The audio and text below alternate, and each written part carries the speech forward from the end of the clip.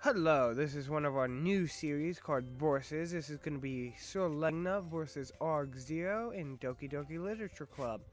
We had some technical issues in the first hour, so we're going to be following Argzero for that time, and I hope you enjoy.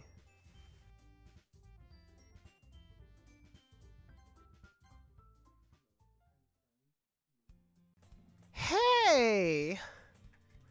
I see an annoying girl running towards me from the distance, waving her arms in the air like she's totally oblivious to any attention she might draw to herself. That girl is Sori, my neighbor and good friend since we were children. You know, that kind of friend you'll never see yourself making today, but just kind of works out because you know each other for so long. We used to walk to school together on days like this, but starting around high school she would oversleep more and more frequently, and I would get tired of waking up. But if she's going to chase after me like this, I almost feel better running away anyway. However, I just sighed and eyed her in front of the crosswalk and let Sayori catch up to me. I overslept again. And there's Sayori. But I caught you this time. Maybe, but that's only because I decided to stop and wait for you. I just find it funny because, like, I chose a name that means to walk, and I am walking, and the person catches up to me. You could create your name? Yeah. I didn't give me that option again. Oh. That's interesting. Okay. I guess you're permanently who you are. I guess so. I guess that's how it is for me too now. I am permanently the literal Japanese word, to walk. Yep. I didn't change my name. You say that like you're thinking about annoying me. That's mean, SirLegna. But if people are staring at you for acting weird, then I don't want them to think we're a couple or something. Fine. But didn't you wait for me after all? I guess you don't have it in you to be mean, even if you wanted to. Whatever you say, Sayori. We cross the street together and make our way to the school. As we draw near, the street becomes increasingly speckled with other students making their daily commute. By the way, SirLegna, have you decided on a club to join yet? A club? I already told you I'm really not interested in joining any clubs. I haven't been looking either. That's not true. Wow, what a downer character. You told me you'd join a club this year. Did I? Like, I don't wanna. I'm sure it's possible I did in one of our many conversations where I dismissively go along with whatever she goes on about. Sori likes to worry a little too much about me when I am perfectly content to getting by on the average while spending my free times on games and anime. I was talking about how I'm worried that you won't learn how to socialize or have any skills before college. Your happiness is really important to me, you know? Well then. And I know you're happy now, but I'd die at the thought of you becoming a NEET in a few years because you're not used to the real world. You trust me, right? Don't make me keep worrying about you. Alright. I'll look at a few clubs if it makes you happy. No promises, though. Will you at least promise me that you'll try a little? Yeah, I guess I'll promise you that.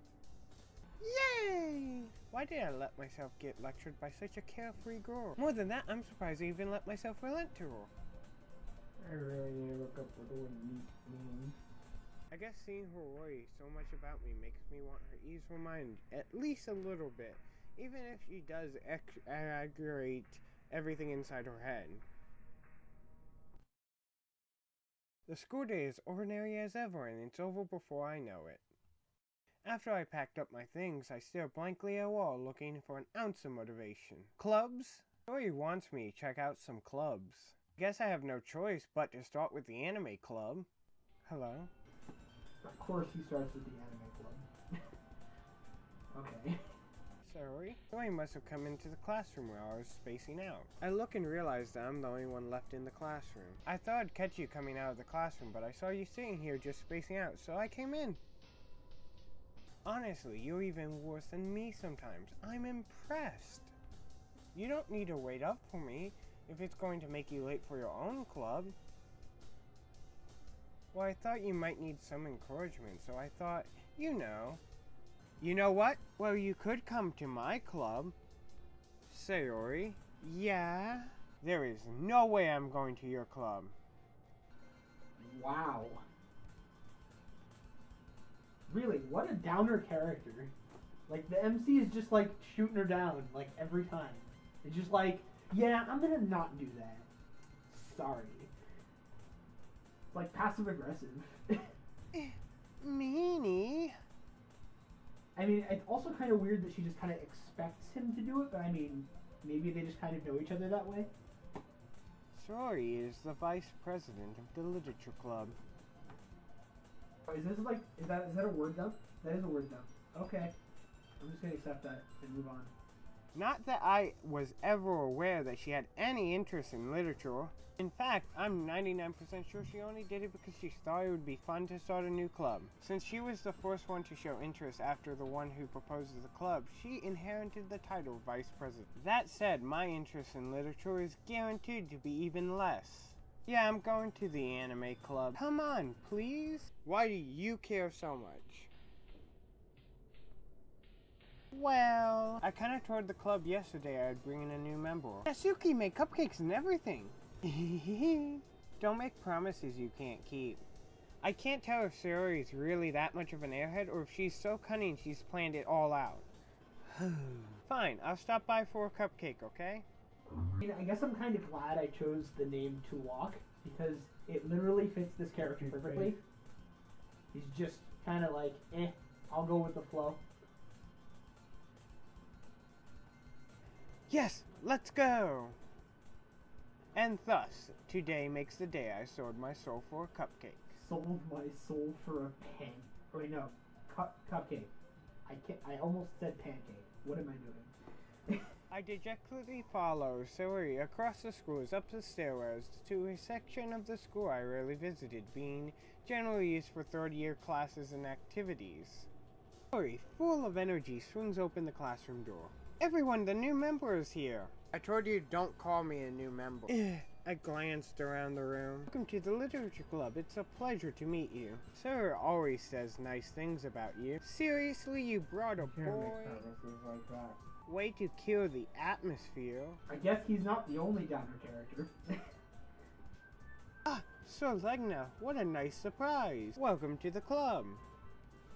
All words escape me in this situation. This club is full of incredibly cute girls. And now the main character has motivation. Okay. What are you looking at? If you want something, say it. Sorry.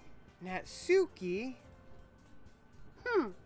Girl with the sour attitude, whose name apparently is Natsuki, is the one I don't recognize. Her small frame makes me think she's probably a first year. She's also the one who made cupcakes, according to Sayori. You can just annoy her when she gets moody. Sayori says that quietly into my ear and then turns back towards the other girl. Anyways, that's Natsuki, full of energy. Natsuki. Natsu, summer. Ki, energy. Summer energy. No wonder she's full of energy. And this is Yuri, the smartest in the club. Yuri's name is probably a little bit more complicated. I'm not really sure what it's referring to here. Don't say things like that.